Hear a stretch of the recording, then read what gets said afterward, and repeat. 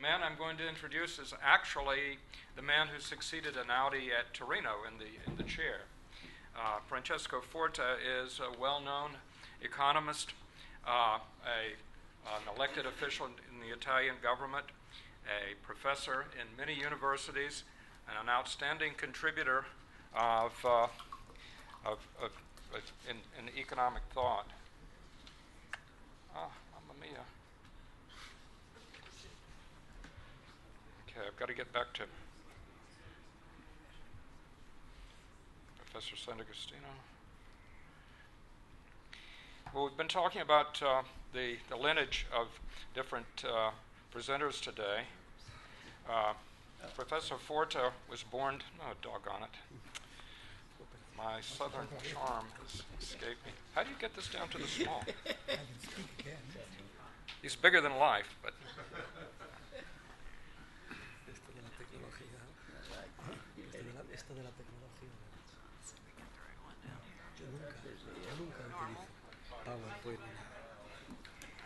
Doesn't want to go. No. Must be something I've done. Yeah, doesn't want to advance. The little bulb, it's the lamp just before the percentage. There we go. Okay. There. Excellent, excellent. It's a great honor to introduce Francesco. I've given you a short introduction already. Public prosecutor, the son of. He tells a story about having been stopped by police in a rural area with his wife. And they asked him, atypically, who his father was. And he refused to tell him who his father was. And so they hauled him into the police station, and they interrogated him and held him up. And finally, they asked, why won't you tell us who your father is? And he said, well, I really don't mind. My father is the prosecutor for this region. And with that, he was almost immediately found innocent of whatever he had been considered possibly guilty of. But the man is an absolute icon of Italian public finance theory. He's over 30 books, 300 publications, Italian, English, and international journals. And he writes in English as if he were a native. He spent a lot of time in the United States, beginning in the 1960s, if I have that correct, at the University of Virginia, a very close colleague of James Buchanan. When Buchanan went to UCLA in 1968 and left very quickly, it was Professor Forte who came behind him and carried the tradition of the Italian public finance theorist to Armin Alchin and Harold Dimsitz and the receptive environment of UCLA. One of the things that I found interesting about Professor Forte, aside from the Virginia School connection, is that he was an offshoot, a spore, and a research assistant, and he wrote his thesis under Benvenuto Griziati, who was the father of public finance. Professor Forte has described Professor Griziati as having forcefully promoted the study of the Italian public finance school. The professorial positions are way too many to mention. In the United States, he's been a fellow at Brookings, UCLA, the International Monetary Fund. He has appointments currently at University of Rome, La Sapienza, Mediterranean University of Reggio Calabria, a law school and economics department at Sapienza. He's emeritus, but he's not, how do you say it? He's more active than most people who are still in the university. Astoundingly, he was vice president of Eni, the major energy company.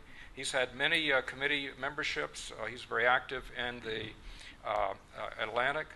He's on the board of editors of one of the journals. He's just got too many things to mention. I hope I don't leave anything out. There's some more things I should be saying, but they're on the website.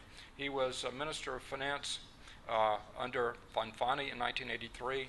He served in the Italian Senate. He's an absolute icon of public finance. So, with great honor to introduce Professor Forte.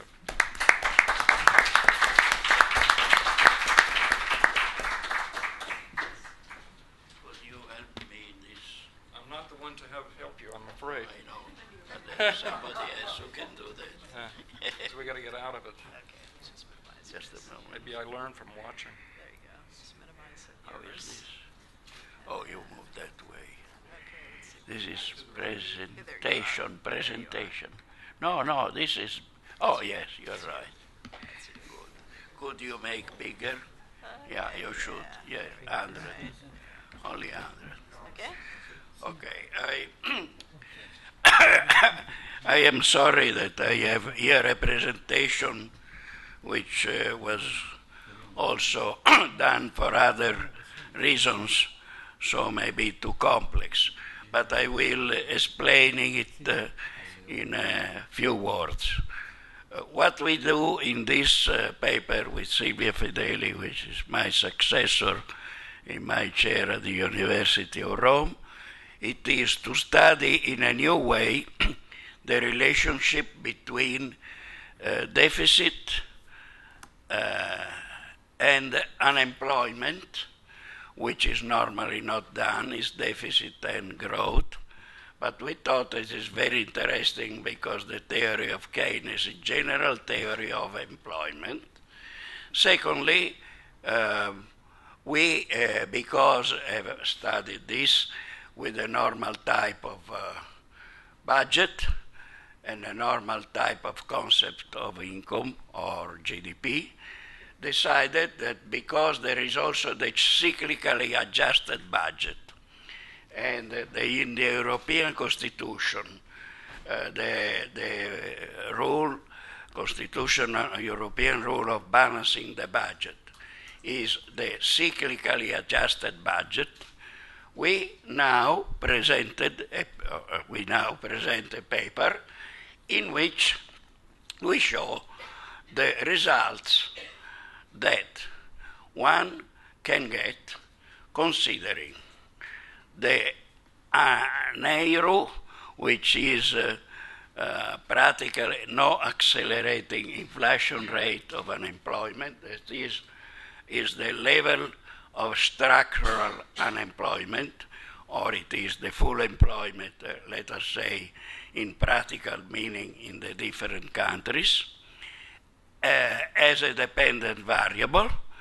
And as independent variable, we consider not the deficit to GDP, but the cyclically adjusted deficit to GDP and the GDP adjusted, so that we have the theory of the balanced budget versus a theory of an unbalanced budget, not from the point of view of a normal behavior, but of the cyclically adjusted behavior. To prove, when we started, we did not know where we were able to do so, that we obtained the same results with the cyclically adjusted budget than we got with the normal budgetary rule, which is either a balanced budget or an unbalanced budget. Now, what was the result with the non-cyclically adjusted budget? A result that most people didn't like because they are Keynesian or in favor of other reasons, because economists are never objective, in my opinion. And so that paper was criticized, but because the empirical research is the data set, is the official data of OECD for 30 countries for 30 years, it's quite difficult to say that the data set doesn't work. So they criticize the econometric in order to be able to show that the result doesn't work. The same happens with this type of paper. For this reason, this paper, as the other, is overloaded with econometrical analysis because all the objections which were given to us were overcome by a new test, econometrical test. And so it's rather difficult to present all of them, but anyway, this is the review of the state of the art, and those are the variable long-term and short-term variable. No, excuse me, go back. Okay, we basically consider the long run, but we also consider the short run, because other objections are, but the short run is different. Also in this case, the result we get, it is that high deficit produce high unemployment, and high taxes, which of course is combined with high deficit maybe, also produce higher unemployment. The same result that we got with the non-cyclically adjusted budget for the long run. However, because they say maybe in the short run policies is different, we also tested the result for the short run, and they are more or less similar with some difference. Probably the most interesting difference has to do with the variables different from those I said that we tested, including obviously the level of public expenditure, but also the level of openness of the economy and other variables which I don't describe because were not relevant. The only variable among an enormous amount of variables which logically could be considered relevant, which did appear relevant, it is productivity.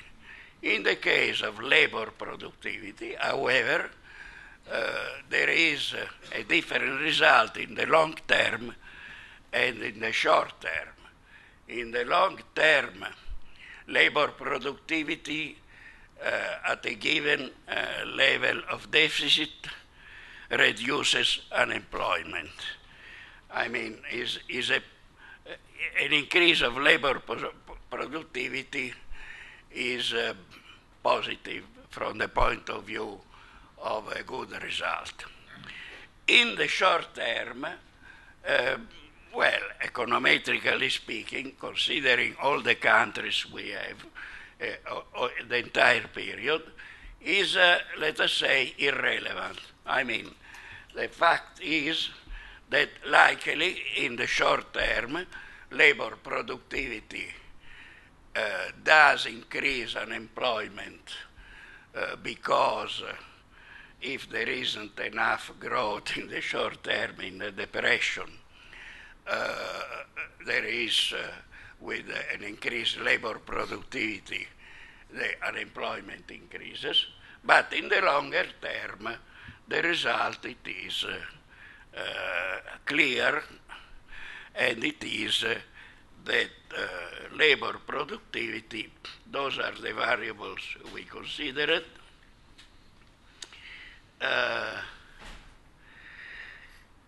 Okay. Now, what we did, also we considered two aspects. The first, very important aspect, theoretically speaking, it is the co-integration. We not only observed in all the paper, but also in this one, that high deficit produces high unemployment, but also the high unemployment produces high deficit. With our co-integration system, there were objections, so we adopted 3 or 4, I don't remember, different methodology of co-integration. We found this interesting result. The variables are co-integrated. That means that an increase of deficit is stimulated also by an increased unemployment. And this is politically very important because it means that there is a kind of, politically speaking, vicious spiral, in the sense that the countries that have high unemployment try to combat it with the deficit, and the deficit creates other unemployment and so on. Of course, this result was the most distasteful for the Keynesian or I don't know, I mean the people who are in favor of those policies, so that our integration tests here were multiplied in order to show that we are right. Another aspect, which however is rather obvious, it is that estimation.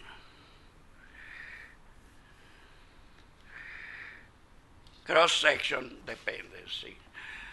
Obviously, we have seen papers that show that the monetary union is not really unified, and one could also apply this reasoning to the European Union also for the part outside it. Even more, one can say that about OECD countries as among them. However, one cannot deny that there is a big cross-section dependency. It's rather obvious because we, in a sense, have a lot of free trade, and actually, when my colleague was speaking about now the idea of duties, import duty to finance the community, now the import duty don't provide a bigger revenue because among those countries the free trade did develop a lot, so that there is a lot of cross-section dependency. However, econometrically, this does not damage our research, in the sense that we cannot say this is an endogeneity which implies that the variables are not significant. This implies another thing, that if many countries have unemployment and deficit, the effect will be perverse on the other countries in the same way. That is, the cross-sectional dependency is similar, in a sense, to the co-integration, in the sense that also here there is the fact that the less is the unemployment, the more is the productivity, the more there is a reduction of unemployment in the long run in one country, and the more countries are in this situation, the more this situation develops. On the opposite side, the more there are deficits, the more unemployment, the more is the result is negative. So finally, short term, as I said before, in the short term, we observed that labor productivity doesn't work in the same direction. However, I must say that a variable which is absent here, and one cannot see, I mean, we could study this, we did in another paper, is the degree of the flexibility of the labor market, because it may be that there is a difference. And actually, for instance, in another paper which is not of this type, is with the data not normalized to the cycle, I mean not adjusted to the cycle, we did observe that the OECD countries non-European have, where the labor flexibility is higher, the problem is lower. And therefore also the productivity short run could work in favor of increasing employment, not decreasing or being neutral, if we had more labor flexibility. But of course this research is not done, and therefore we cannot tell about this point, which however in my opinion is very important, because the other aspect which is not considered here, because this is an econometric positive study, not a normative study, it is that in many cases, as I have in another paper published in the Atlantic Journal with Magazzino, we show the twin deficit theory, that it is econometrically we demonstrate that the deficit in the balance of payment is going together with the deficit in the budget. And clearly, if in Europe the policy of restriction, of monetary and fiscal restriction is done in order to reduce the balance of payment, unbalance, this would imply that if labor productivity increases and therefore the balance of payment improves, there would be more room for growth, and this bigger growth would reduce the deficit GDP ratio, because and this is the core, I would say, of the conclusion, we had evidence that also the tax level is quite important in this aspect. So that what is wrong in the European monetary, budgetary constitution? They want the balanced budget.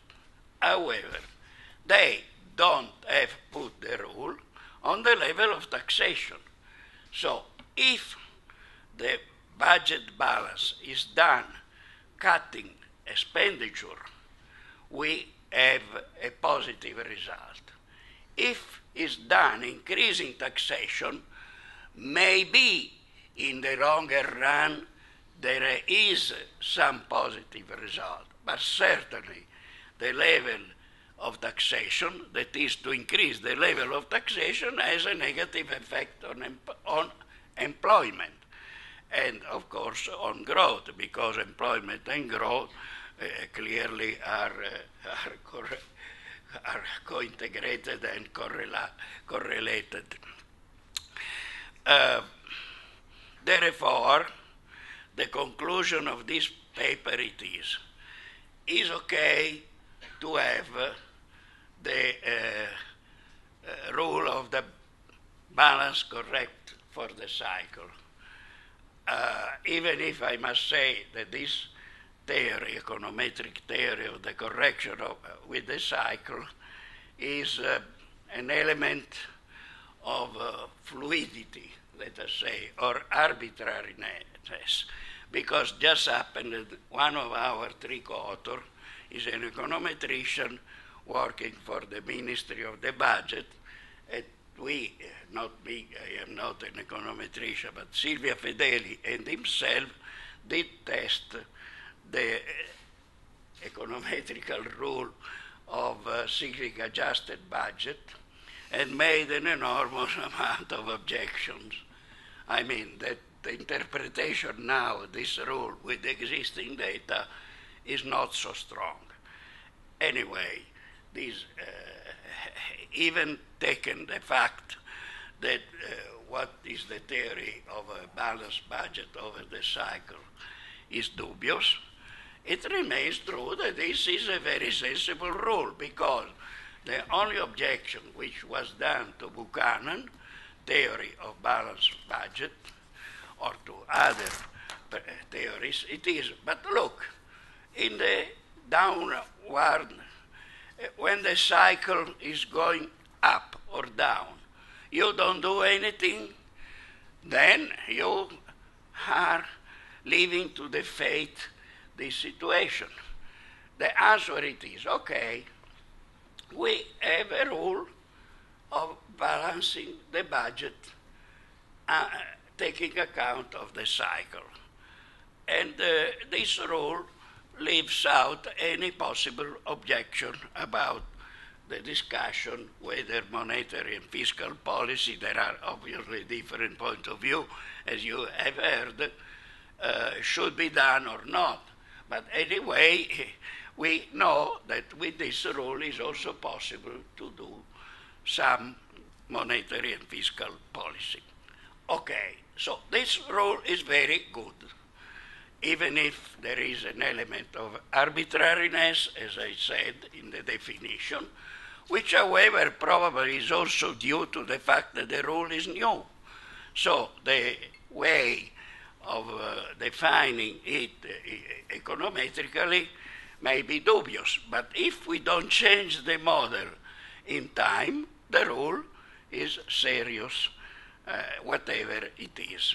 With some approximation, in my methodological theory, the truth doesn't exist. My idea is the truth is something pertains to God. And therefore, to have a perfect model is always impossible, and to have a perfect definition also. To have a perfect, faithful econometrician is even more impossible, because I know that there are situations in which one could adjust. I am always against. Sometimes I am criticized because I adopt the model of some other people. If possible, in order to avoid the trick, the econometrician changes a bit, little bit the model, and we solve the result as we want. So I know this. But anyway, even admitting all of this is a good rule. What is wrong? It is the fact there is no rule. Two rules are missing. One is demonstrated here. The other in the other paper where the two kinds of countries are compared. This paper is already very long, and we will simplify, but still the material in it is too much. And the rule the European community has not in it is taxation and labor flexibility. Because obviously, in labor there is a monopoly. Now, a reasoning on competition or market economy with the monopoly of the labor market, in different monopolies in different countries, is a theory completely different from the theory, I am at the end, now excuse me if I was too long, is a labor monopoly means simply that the market cannot work. So this should be a rule of the European community, liberalization of the labor market by law. Otherwise, there is the De Soto principle, but politically may not take place because, let me say, in Greece may work, I don't know. In Spain could, in Italy I doubt very much because people still are in a good condition. I mean, it's a bad condition compared with 10 years ago. But 10 years ago the Italian condition was very good. So, I mean, a little bit of a change doesn't matter. So the point in which the difficulty of changing in order to improve themselves is broken is very distant in many cases. So if there was an European rule, this is a common market, I tell you, in my opinion, with this kind of study, and the level of taxation cannot be above a given level, we would be in a different situation. By the way, I want to end with the witness, which is not here. I had a discussion recently with one of those persons in favor of Europe. Historically, there was a study on which I did work before becoming member of the government for the European Community Affairs, with which the name was the Common Market, and is the basis of the monetary union.